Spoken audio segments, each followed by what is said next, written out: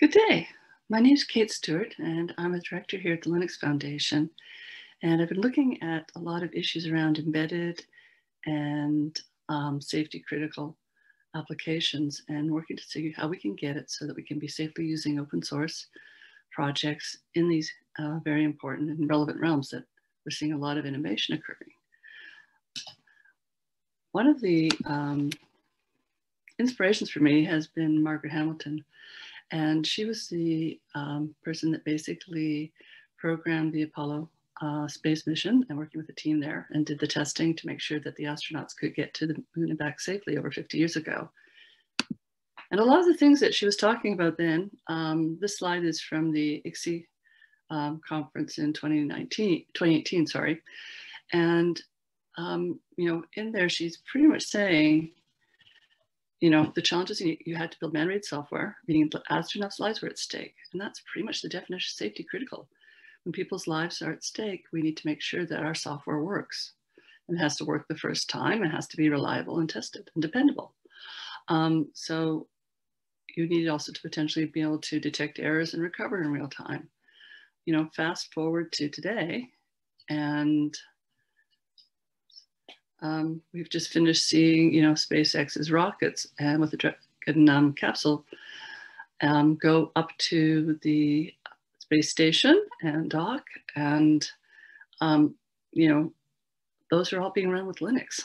And so, making sure that we have, these applications there, and that the right level of safety analysis is important. It's going to be key because we're still going back to space.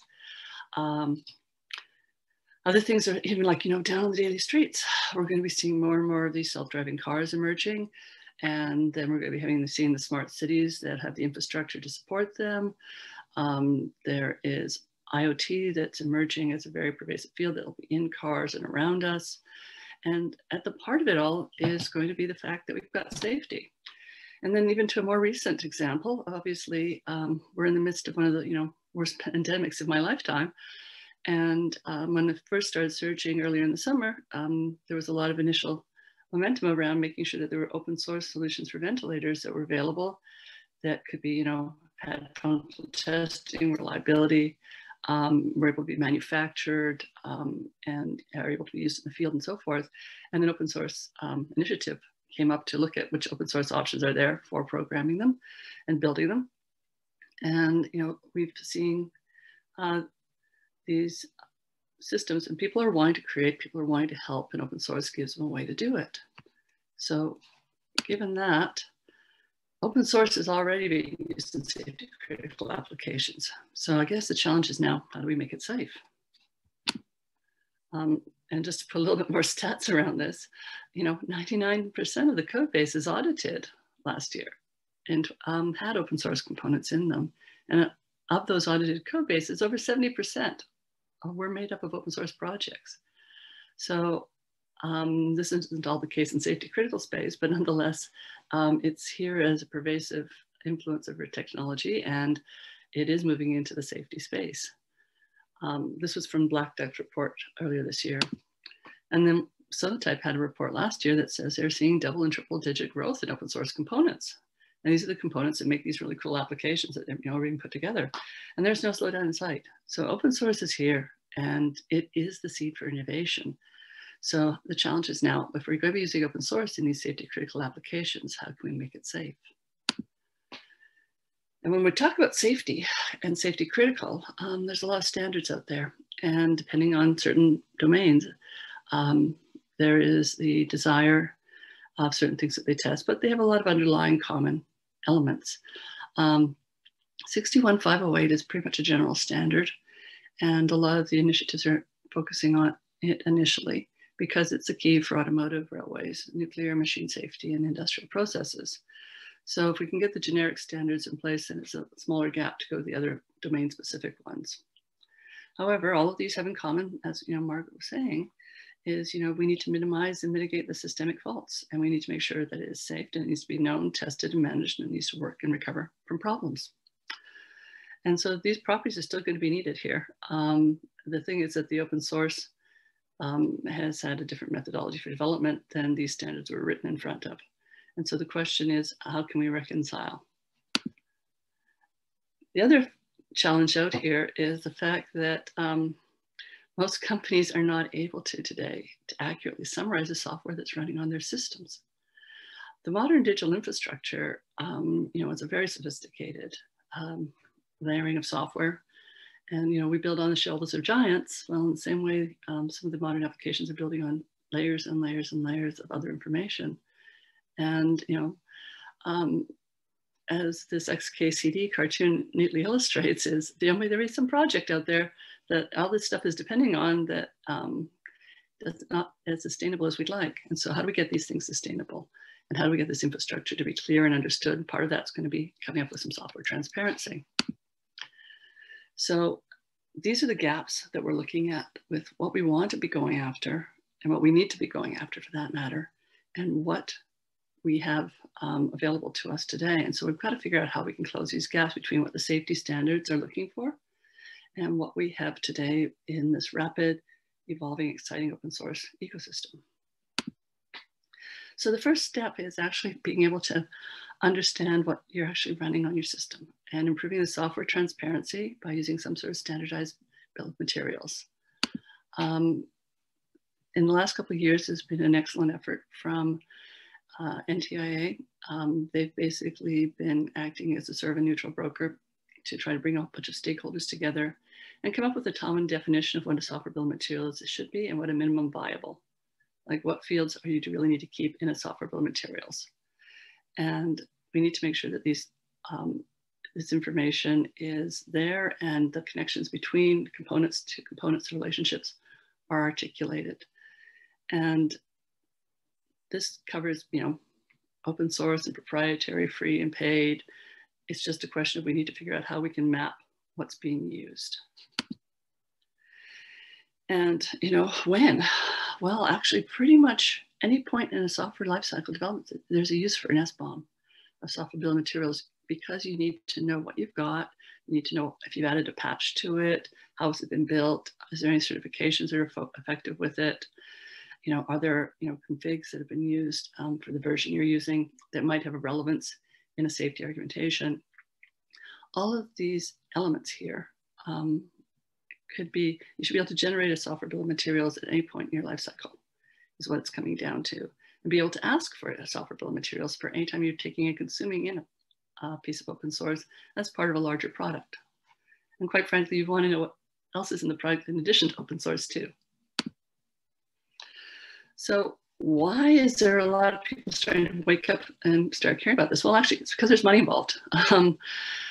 And the vulnerabilities and the impact of vulnerabilities are in the news, pretty much every couple of weeks. You're seeing a new vulnerability that's impacting someone. And some of these are actually impacting people's lives. When there's a denial of service attack going on in a hospital and people can't get access to machines they need because they're being denied service, that starts to impact people's lives. So there's a wide interest worldwide pretty much in improving the cybersecurity in the supply chain. And the initiatives that are happening in the US are mostly revolving around the software bill of materials coming out of the NTIA effort and determining how we make that better. But, what is emerging is, these things are true. And we are seeing things like containers emerge. And containers are abstracting and hiding even further all those detailed pieces that are being used in a system. And so having that transparency and having that ability to understand exactly what you're looking at is a prerequisite for any type of safety analysis. And we need to figure out how to get it there. And we're also seeing some of the regulatory authorities decide weighing in on this now, especially in the safety critical spaces. Like the FDA has signaled that they will be looking for one. They have not given a date, but it has been signaled. So the medical industry is paying very close attention to this. And then recently the FERC, the Federal Energy Regulatory Committee, has weighed in and saying that they are expecting to see and have that expectation of that software transparency. And so a lot of these stakeholders are coming together and working to actually come up with this minimum viable that I was chatting about. And here's, like you say, from the NERC CIP 13. It's all about supply chain risk management, and it has that expectation that you will have some sort of way of understanding what software you're running so you can do the risk assessment. It's simple as that. So who should be using an SBOM? Well, pretty much anyone that's making software and deploying software on their systems. You should be asking for them for anything you're buying, and you should also be being able to produce them on the fly so that if there's a vulnerability coming out, you should know what exactly is in your system and what you're running and whether you need to remediate or not. And a lot of the aspects that are coming in could be coming in from the contractual, the legal, or the technical from the vulnerability side, but it also could be from the dependency side, and it could be the analysis side, the systemic analysis side, to make sure your system is safe in context and in deploy. And so all of these things are leading us to this type of presence. And at the end of the day, software bill of materials just make financial sense. There's been a quote that's come out from, it's saving hundreds of thousands of man hours rather than scrambling around fire drill mode.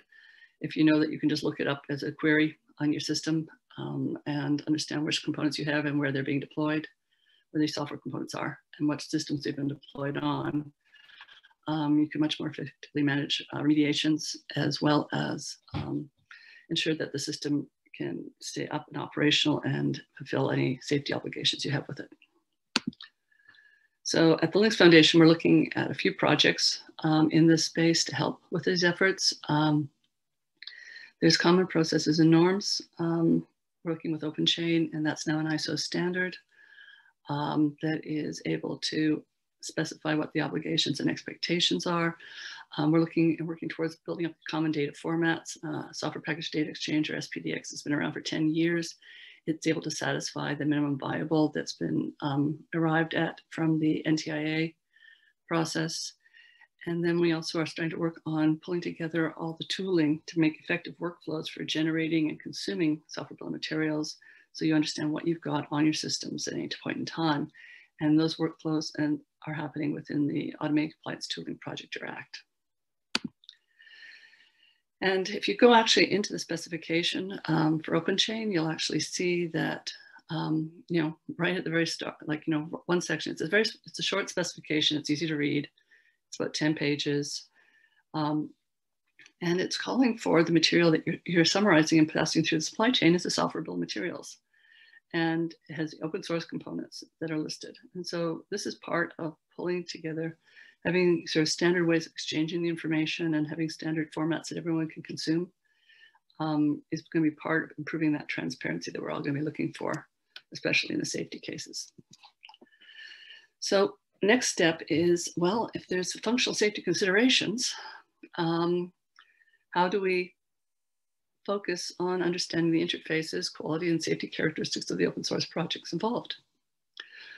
We need to actually, up the level of analysis information that's available and is digestible for projects. And so that when there are in a safety argumentation, someone integrates them in with their value, the system can be looked at and studied and determined that, yes, there is a safety, issue, and what are the mitigations we might apply to improve the risk, things like that. So that hasn't been a consideration to a large extent in a lot of open source projects up till now, and that's starting to shift. Here at the Linux Foundation, there's several of our projects that are actively looking at being able to be used in functional safety, from Zephyr and Cell4, which have smaller footprints, to Acorn and Zen, which are hypervisors. Automotive grade Linux is looking at it, and then ELISA is looking at trying to pull these frameworks together to work with Linux. And so let me start with the bigger one, which is ELISA, and then I'll go down to one of the other ones. So ELISA started off because it stands for Enabling Linux and Safety Critical Applications, which is pretty much on spot for this.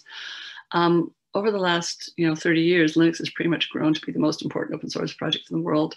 And 69% of the embedded systems marketplace is already running Linux by estimates that have come up in the last years and from other studies. And as a result of that, we need to be able to handle Linux because a lot of these applications you were just sort of seeing, they're using Linux in them right now. And the automotive cars and the SpaceX rockets, so forth, These are all systems that have Linux in them, and we need to make sure that it's staying, when it's being used, it's being safe. So we're trying to figure out how do we actually do, how do we actually get the information and do the right level of analysis. And so at the heart of it, it's, you need to assess whether a system is safe. It's not Linux itself is safe, it's how are you using Linux? Is that safe? And you have to understand your system for it to be effective. And that is at the key of the argument, the thinking here is, okay, are we able to articulate how Linux is being used, and can we move that forward? So understanding how you use it is at the key. You have to understand your system. You have to understand the Linux interactions. Okay, what APIs are you using? What dependencies may there be in your system that are working with Linux? How are the interactions? How has it been configured? All of these are key elements here. And you need to work with, when you're using, depending on certain properties in Linux, like a scheduler, you need to ensure that the quality is there, as well as the behaviors are as expected. And when errors happen, can you recover? Back to, the days of Margaret, Hamilton's analysis for rockets. Same things are holding true today, but we've got a very much more sophisticated code base. And so the safety standards, were designed with a certain methodology in mind. Linux has evolved over 29 years, and it's continuously being developed. And so it does have a very high level of quality. There's continuous improvement processes in place. There's things that a lot of the standards are sort of hinting that they want. They're just being expressed slightly differently in Linux. And there's a lot of evidence from the testing that goes on that the process quality and the process improvement quality already exists. The maintainers get together. There's a self-reflection period every year to try to figure out what needs to be done better. And we have a lot of testing infrastructures and frameworks that are out there that are working with Linux. Being able to pull this evidence together and make it accessible for people doing the safety analysis is at the heart of what ELISA is going for. So the mission statement for the project is to define, maintain a common set of elements, processes and tools that can be incorporated into specific Linux-based safety critical systems amenable to safety certification. So what we need to do is figuring out this gap closure that we were talking about. There's a lot of information that safety standards are looking for. There's a working group inside ELISA that's looking at how to close those gaps. And they're working with the kernel community on understanding what's there. We want to try to get elements upstream. We want to get documentation published. We want to get this information available in the upstream, as well as have reference material available for people who are going after safety argumentation to draw on. And then in the components like the scheduler, like the memory management units, things like that, well, there's various properties because people are depending on these systems to work. And how do we do the right analysis of the interfaces coming into them, as well as understanding these, what will happen if a fault happens, can we recover, and making sure that these components are well analyzed and so that people can build it into the rest of their analysis. Part of ELISA is also working with, okay, you can't just look at Linux on its own, as we sort of said, it has to be in a system. So we've been looking for open source applications that are available out there. There's a medical devices working group that's looking at the OpenAPS, which is an artificial pancreas loop system between a glucose monitor and an insulin pump. That's a hobbyist project, but everything is nicely open. It's running on a Raspberry Pi, so it gives us a basis to analyze down to what's Linux doing in the system. And then there's the automotive working group as well that is looking at various applications that will be in automotives that are using Linux for like Telltale apps and so forth, and doing the analysis again to figure out what parts of Linux are being used and building from there. ELISA is able to spin up any other working groups. There's a lot of interest in industrial and robotics, and hopefully we'll get some of those going in the next year. Key is that any applications we start looking at that will feed into the rest of the analysis need to be not under NDAs, and we need to have them open so we can do the analysis and collaborate. The heart of ELISA is a collaboration. We're not going to be engineering any specific system to be safe. We we can't ensure that people who are using it actually read the documentation and understand the processes. However, we're going to try to create some so that those who are motivated can. And, you know, we're not creating a standalone Linux distro or anything like that. It's just how to use the upstream kernel and how to be effective at this. And, you know, we're not going to be able to relieve you from any responsibilities for legal obligations. But we are going to be trying to provide a path forward and people to collaborate with.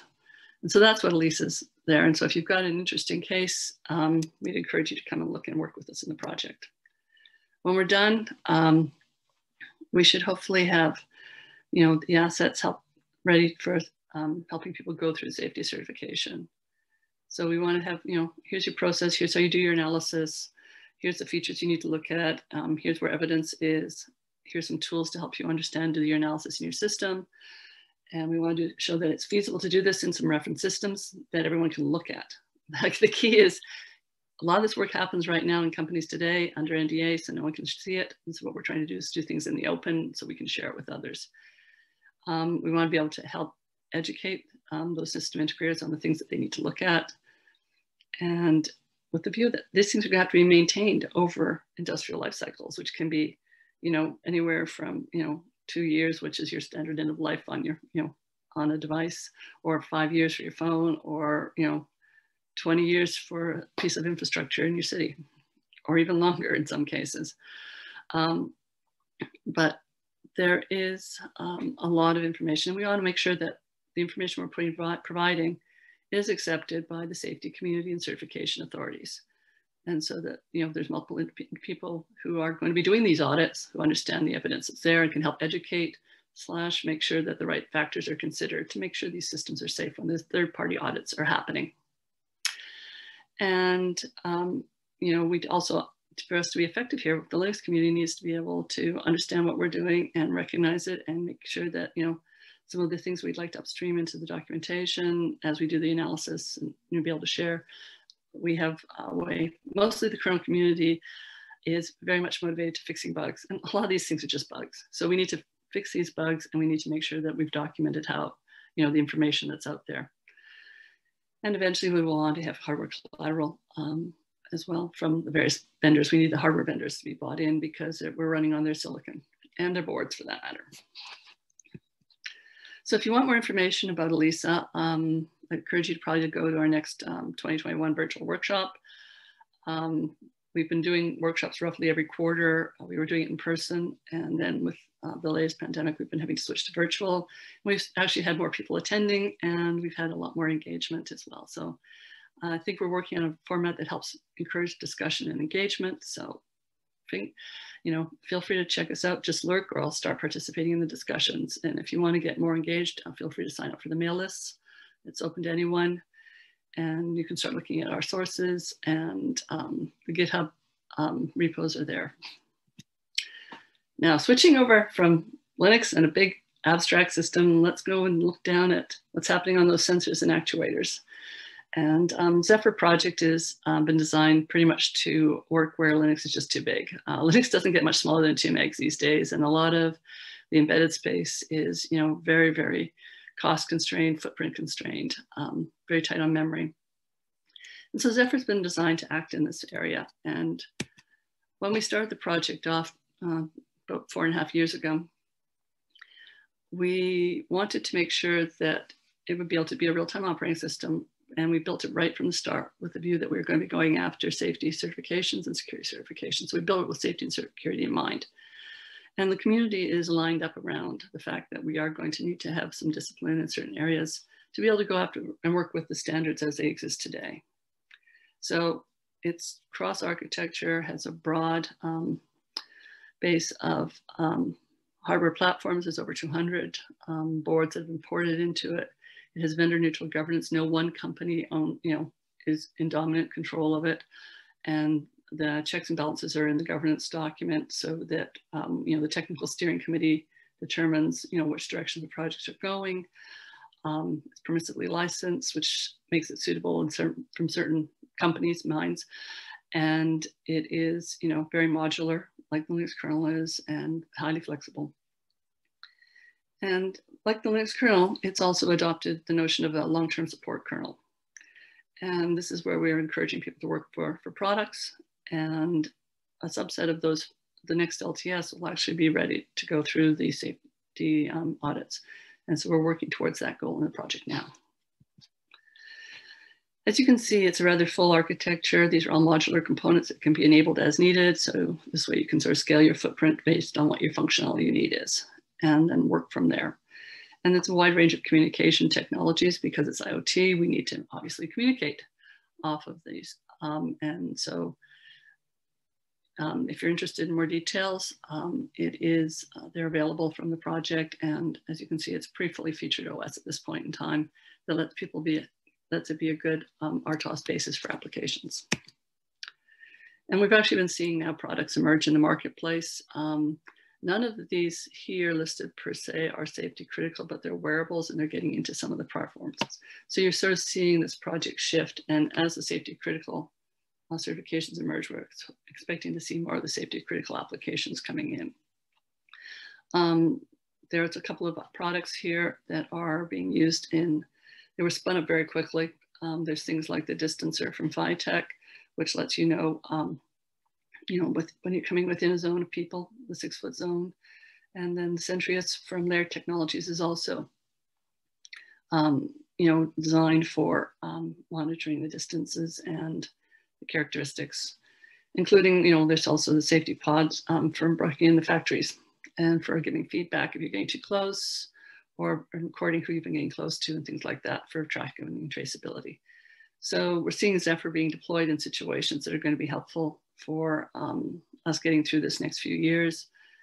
And they were able to spin up these applications very quickly from the product base. So, but like I say, we'll be getting after more safety critical. We're in wearables type of deal right now, but I think it's going to be emerging into getting into more of these tight loops and more of the safety critical functionality. So we established our safety committee for the project in 2019. We were finally mature enough. We're meeting every 2 weeks, and the participants are people who understand safety considerations and the implications in that committee and are working to help educate the rest of the community on that. The initial target for the project is going to be 61508, SIL level 3. And we've already established our coding guidelines, and those are being applied through the project right now. And we're working on getting the continuous integration enforcement going in. And then there's multiple safety activities that are sort of going on to establish the traceability, the requirements test coverage, the tooling, and so forth. And the safety committee is taking the lead on this. And then working with the TSC to make sure it goes through the entire ecosystem. And we are also engaging with the certification authorities in this project right now. We're looking at how do we, how do we basically go through the safety plans and the argumentation. So it's a much more traditional safety path than we're sort of doing in Linux. At the heart of it, although quality is going to be the foundation and high quality code and making sure that we have our defects under control, it's not additional because of the safety, but we have to have it there fundamentally for security as well as for safety. We need to have that quality level there. And what we've been trying to do though is with open source, we have a very rapid change where new functionalities added, new features are added and so forth. And so we've been working on a development repository, and that has a release every 4 months. And so it has a fairly frequent cadence, and it comes up with, here's what we need to be doing, and here's new features, and then we sort of make sure we have a release that we keep the squashing the bugs down, things like that.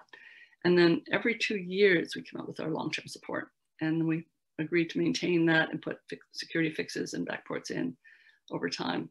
And then the safety and security processes will be taking a subset of that LTS, and that subset is what we'll be taking through the first certifications. So that auditable subset is, it's going to be established from that LTS, and our next LTS will be next year in the summer. And we'll be keeping the code bases in sync with it. And obviously the more rigorous processes we need and the traceability we need for those elements in there are going to be what we're focusing on. And the actual processes are being developed by the safety and the security committees, and we coordinate with the technical steering committees. And for Zephyr, we're basically trying to follow the more of a traditional V model with understanding, the specification, the features, making sure we've got the documentation, the traceability. The committers are known and information is known about them. And then the goal is to improve the evidence that open source development can map. So what we're looking at is, okay, as we understand our requirements for a reference system, and Zephyr is a component in there, do we have, the requirements documented and visible to everyone to provide feedback? How is the architecture going to work? And then let's test all these steps all the way down. And because Zephyr is a very modular framework, we're taking advantage of that to just focus on some initial elements. There was certain parts of that, our stack have been declared in focus initially. And so the APIs and then the basically subsets of some of the devices in the kernel scheduler, as well as interrupt handler, power management, and so forth. These are all common elements that most systems need. And that'll be the focus of the first, our first one for 60.508. And then over time, we hope to extend out to more and more of Zephyr as resources and interests emerge from our members and from the community as a whole. Some of the things that we've been talking about have been like crypto and the Flash and the POSIX APIs. These are all elements that will probably be added as resources and interest emerges in there. We've got this initial base stabilized. So right now we just finished putting out our 2.4 release, and we have, as part of that, there was a project coding guidelines that were made visible. We're working on our tooling and processes right now and starting to work up the documentation that we're going to be needing for the safety scope and working on the tool evaluation. So engaging the certification authorities. So we're working towards making sure we actually have all the evidence necessary for the argumentation. And we're working towards having that ready when we get to the LTS, then we can be able to go through an assessment. So if you're interested in learning more about Zephyr, there's information up on our GitHub repo, or check out the website.